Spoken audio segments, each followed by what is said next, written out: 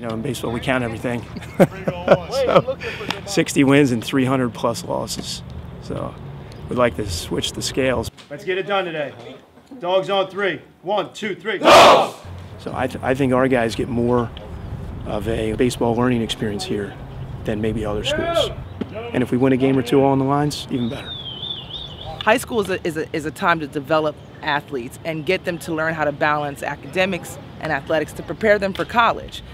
Winning more baseball games doesn't necessarily prepare these students for college if they want to play at any level, as it does when just grinding it out, coming every day, showing them what it takes to be successful, having perfect attendance, and breaking down the little things about the game.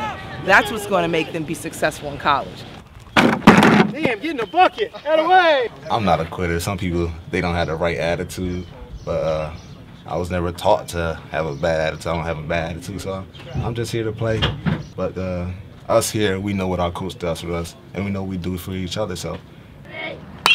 All right, listen. We're down by 2. We need 2 to tie. Hey! Good job. Need you on base, okay? Need you on base.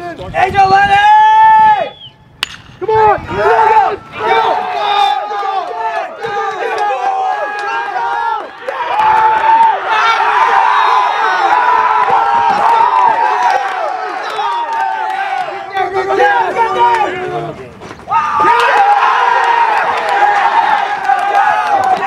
Wow.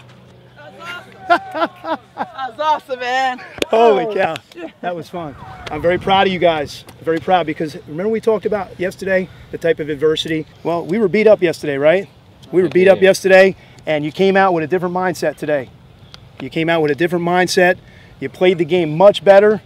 Okay, there's still some mistakes we need to clean up. Still some we got to clean up. Okay, but the bottom line is we got a W. We broke our 13-game losing streak. Dogs on 3. 1, 2, 3. Dogs! Break the field up, cover tarps, everything. Hey, helmet. We got a helmet out here. Elias.